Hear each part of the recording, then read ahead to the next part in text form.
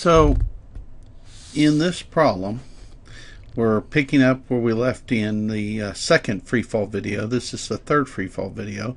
We're asked in part B, how much time is the flea in the air? Now remember, the flea started here at y = 0 according to our previous work, went up. When we stopped earlier to find out how fast the flea had to move to go up, and we found that answer that his initial velocity was 2.94 meters per second. So I know that from last time. I know the acceleration is minus g, or minus 9.8 meters per second squared. Time I don't know, it's what I'm asked here. His initial position was 0 meters. If it says time in the air, well, he went up and then he came right back down to here. So his final location is also 0 meters.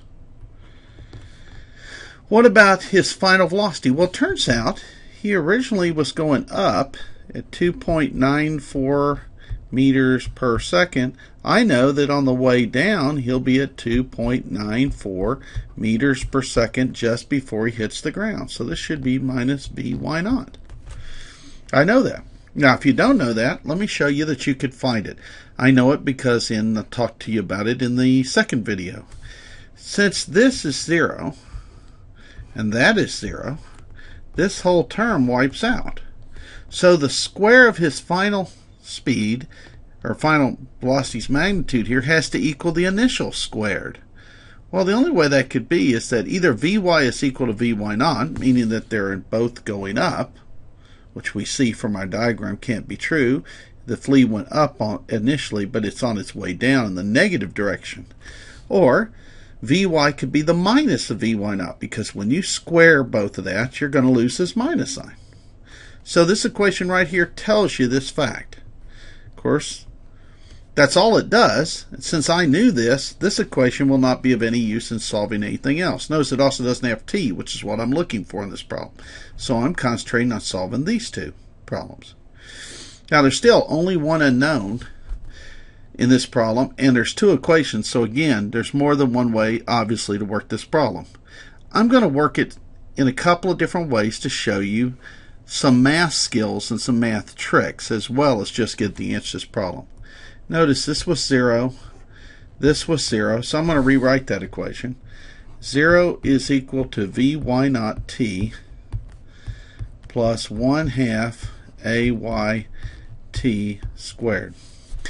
This is a second order equation. It has a second, a 2, for the highest exponent. That means there's two answers to this equation. This flea was at y = 0 at two different times. Of course he was. He was at y = 0 initially at t = 0 and later at some other time. Now I know that t is greater than 0.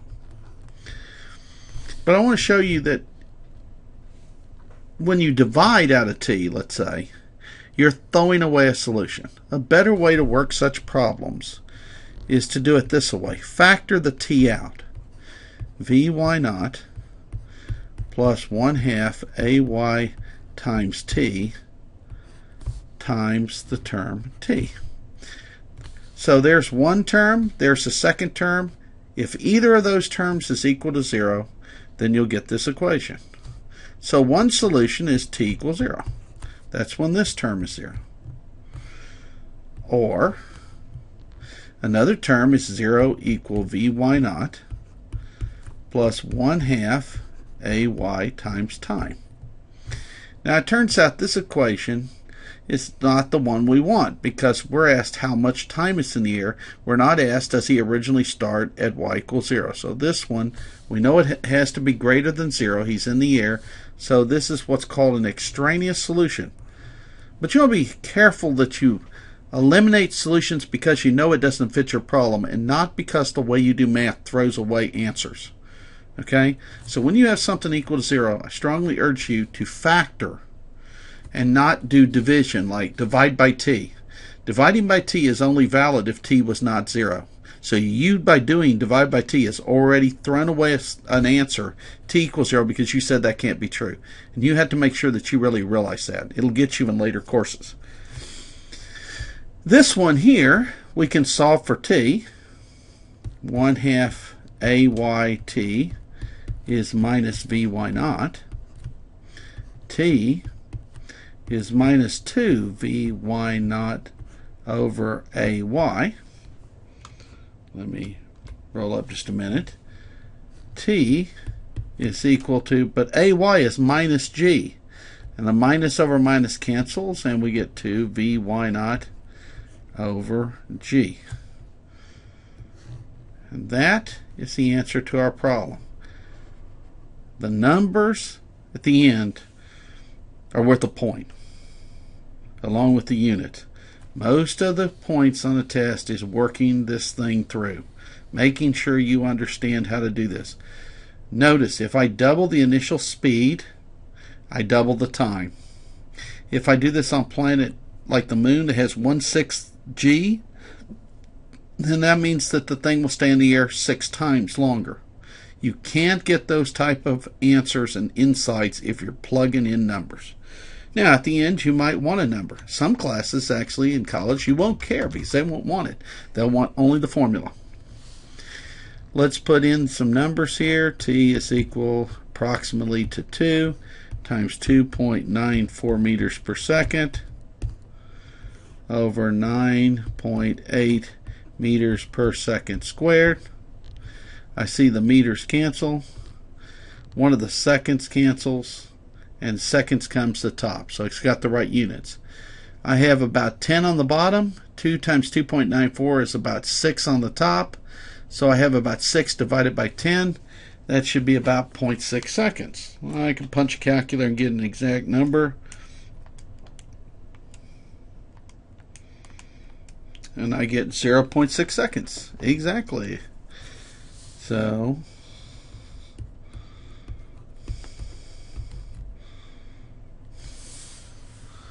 I accidentally hit my little button on my pen. So 0.6 seconds. That's a second, not a 5. Let's go back and show you that there was another way to get the same thing. What if we had decided not to use this equation, up here, this equation, but to use this equation right there? Let's assume that's the equation that we chose to use. I'll get exactly the same answer. Let me show you that. So, gonna rework the problem again. His final velocity was minus Vy naught, and that had to be equal to Ayt. So if I just put in this final velocity minus Vy naught in for Vy, and now try to solve for t again. So I'm going to bring this to the other side, and I have Ayt is minus 2 Vy naught. T is minus 2 Vy naught over Ay. Notice that's exactly the same equation we had right there. Put in your minus G.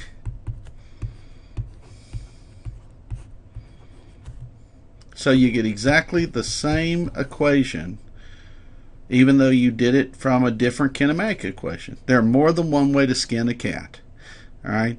It's systematically setting up problems, thinking your way through, that makes you a good problem solver. What you don't want to do is have a system in which you hope to get inspired to come up with. Inspiration is to realize that you have the kinematic equations. It's not to solve them. Algebra should be systematic. So I strongly suggest on working kinematic equations that you build this table every time. Every time write down these equations. Every time draw a good picture diagram. If you do that and look to see what you know and don't know, you will be systematic, and you'll be able to work any kinematic problem that anyone can ever send you, because there's only 1, 2, 3 equations, so there's really only 3 types of kinematic problems you can have. They just look different, but they really can't be different. That's what the math tells you. All right, that finishes this discussion of free fall bodies.